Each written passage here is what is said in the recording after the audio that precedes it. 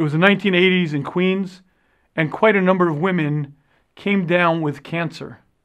But the strange part was it was a small area, and all of these women were having cancer in the tongue, in the lip, in the mouth, and the scientists were baffled. Cancer clusters were not that unusual, but such a heavy concentration in one specific area, they began researching. This was Middle Village, and in the 1950s, many of these women had worked in a watch factory.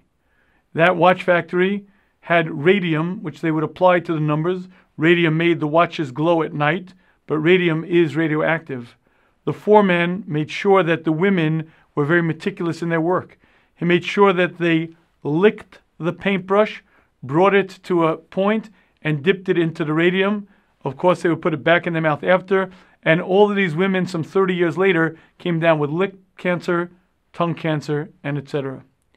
Imagine if you were to tell these women in the 1950s, stop, don't touch it, don't do that. If you put that in your mouth, you're gonna damage. Your tongue will be cut out. Your throat will have to be opened up.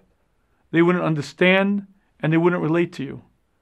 The Chavetz Chaim explains to us that in the world to come, our neshama is fashioned directly shaped after our body, and each of our limbs corresponds to a part of our neshama.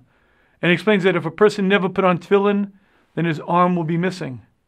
And so too, if a person speaks Lashon Hara regularly, there'll be deformations, parts missing, as if to say a person had his tongue cut out, his lips removed, and his entire throat opened up. We don't realize it now. It seems like it's not a big deal, but the ramifications are grave.